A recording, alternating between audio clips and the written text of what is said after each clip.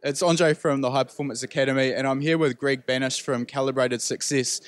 Greg's quite an interesting guy. He's got a pretty rich history in EFI tuning. He's one of the few guys that I've met here who is involved in OEM tuning. So not just the standalone aftermarket stuff that most of us are into. He's actually doing OEM tuning for OEM engines. So it's pretty interesting. Greg, can you tell us a little bit about your history? How did you get started tuning?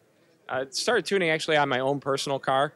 I wasn't even into cars, if you can believe that, until I got into college. I went to engineering school, so I have a degree in mechanical engineering with an automotive specialty, and that's where I really fell in love with the idea of modifying a car. I started reading some of the magazines even and say, hey, you can take parts and add them to a Ford Mustang and make it as fast as a Porsche or Ferrari or even faster, and that just fascinated me. So I started going further and further down that path. I wanted to learn everything I could.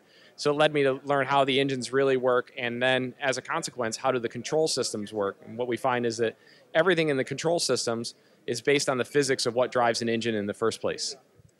Okay, so getting from sort of a hobby into doing OEM level tuning, how do you sort of take that step? Because that's a pretty bold step, and I know a lot of people watching this will be interested to see how you can get there.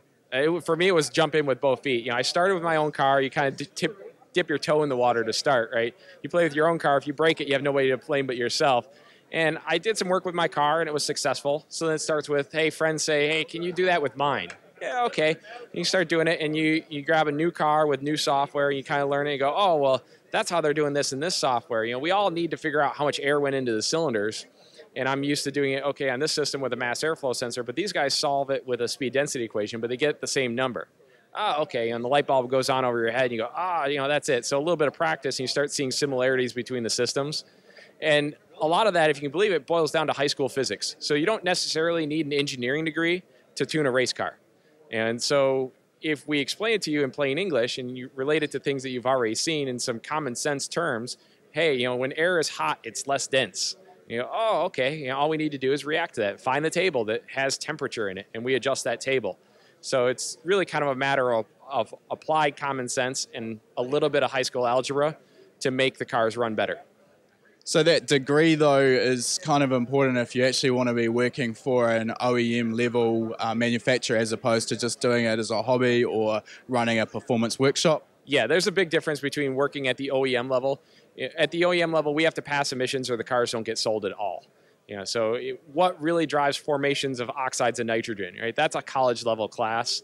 In the aftermarket, does my car run? Check. Does it not run rough? Does it not make smoke? Am I burning clean? Does the lambda sensor say 1.0 at part load? Okay, great. We can't get away with being that rough at the OEM level. So to understand the underlying concepts, that's where a proper engineering degree is absolutely required to get a job at the OEM level usually.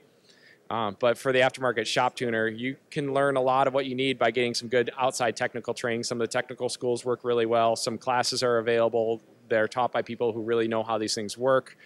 And that can get you started. So there's a big difference between kind of the enthusiast level and the engineering level of it. As we get into the new direct injection systems with twin variable camshafts and torque-based turbo controls, it gets pretty deep, and the controls get pretty deep.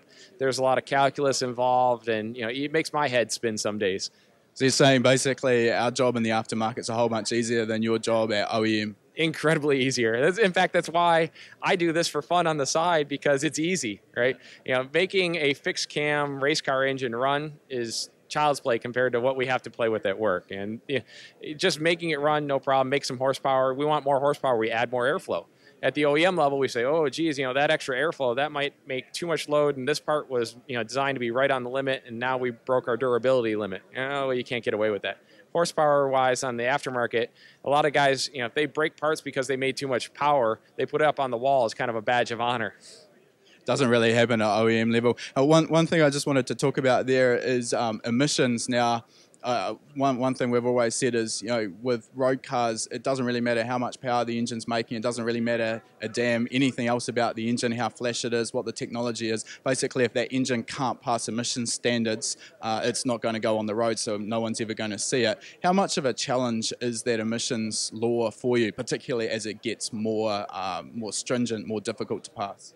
It occupies a large part of the team's time. And keep in mind, there's not one guy making one engine run in a program.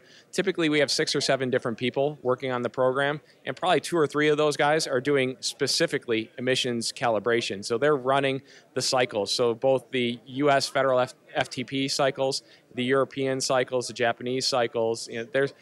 There's a couple other cycles that we have to run, and we have to check every single one of those and make sure that along the cycle we don't violate the limits for, both the normal stuff is, hydrocarbons and NMOG and CO and NOx. But now with DI, we have on gasoline, we start worrying about particulate matter and how much smoke comes out the tailpipe. And so we've got some very expensive smoke meters that we have to use.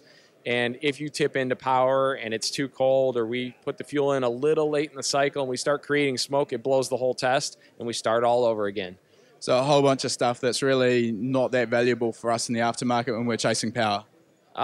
It's not important for power, but I think it's important to be green. We're not going to overtly pollute on high power cars. The OEMs have shown us today that we can make tremendous amounts of horsepower and still be very clean on emissions. If you look at the current crop of cars, it's not hard to buy a 600 horsepower car at a dealership today that has a warranty and passes emissions. So my goal when I do aftermarket work is always, let's make this thing run as clean as it can.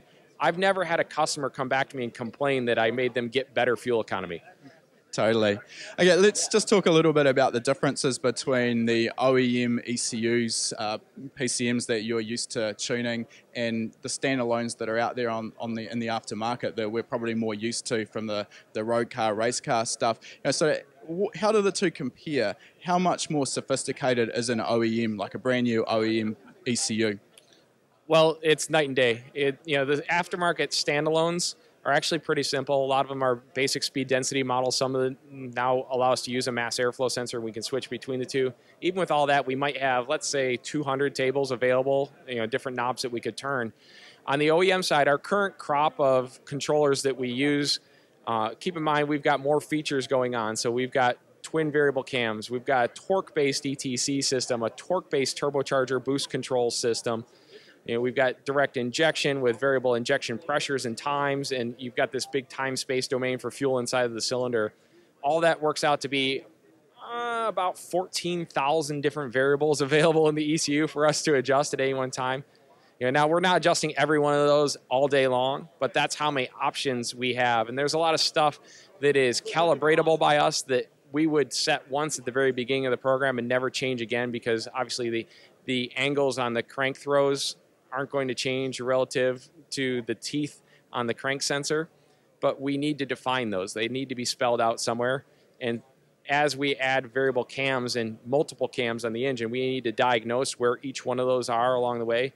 So the diagnostics that might cause anything to be misaligned or even start to increase pollutants all have to be monitored.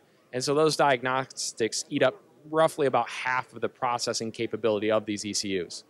So again, in the aftermarket, the manufacturer's jobs are a whole bunch easier because they're looking at a general ECU that can run just about any engine. It's not so specifically defined on one engine where it will look at absolutely every single parameter for that engine. That'd be fair? Yes, and the beauty of the aftermarket is they are that flexible. So that same control box could work on 20 different engines, and we can calibrate it to say, hey, it's 4-cylinder versus 6-cylinder versus 8, and it's a 36-1 wheel or it's a 60-2 wheel, and they say, okay, well, it's generally here. Now, they're not doing misfire monitoring at 7,000 RPM the way the OEM ECU is. If we have a really bad misfire, some of the more sophisticated standalones might catch it and might give you a little bit of warning. The aftermarket has the luxury of not being held to monitoring that by some federal law that says, hey, you must have this or you can't sell the car. What we need to do is get a car that runs smooth enough for our customer to say, yep, I can drive this. So for the guy on the street, maybe you've got a race car, maybe it's just a modified street car. If you had your choice of running an OEM ECU and tuning that specifically for the modifications versus even a sophisticated aftermarket ECU, what would be your choice? For the street car, if you bought it with a working OEM ECU and you're going to do a mild modification, modifying the stock ECU is usually a pretty tasty option because we don't need to rewire the entire car. If we have a client who comes to us and says, hey, we're going to run in this race series, we're starting with a tube chassis, and we need to start laying things out from scratch, those standalones work really good, and it simplifies things a lot. Yeah, totally. Okay, now you're also running Calibrated Success, which you're doing EFI training. If people wanted to have a look at your stuff there, how can they get hold of you? CalibratedSuccess.com is the website. We've got a couple of videos and books that are available. The guys at Summit Racing Equipment and a few other distributors are handling that for me. I don't sell them direct, but we're going to be working on some new material coming forward.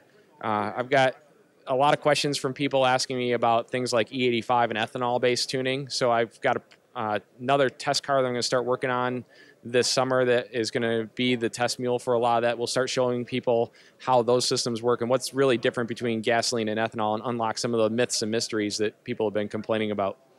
Great. Look, I can't wait to see what you come out with, Greg, when you start doing that sort of training. So thanks a lot for taking the time to chat to us today. All right. Thank you. For online tuning courses, visit learntotune.com.